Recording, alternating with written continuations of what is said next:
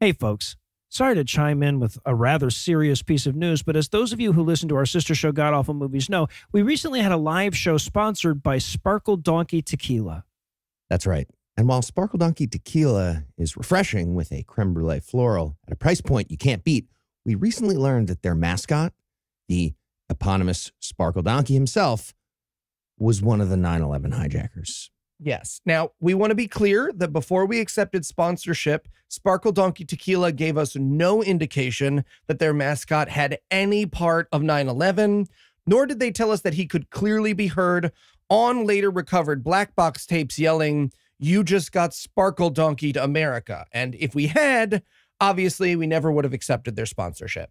We also should have looked more closely at the product. I'll admit that we were swept away by Sparkle Donkey's Tequila's fantastic taste and delicious mouthfeel and did not examine the bottle closely enough to see that their label does, in fact, trifold into an image of the towers on fire with a winking donkey above them. That's on us.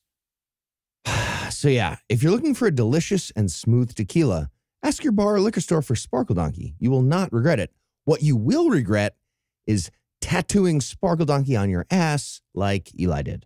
In retrospect, it's weird that he's holding a bomb in the picture. Mm-hmm. I thought it was like a tequila bottle, We know. maybe. We know you did, man. We know.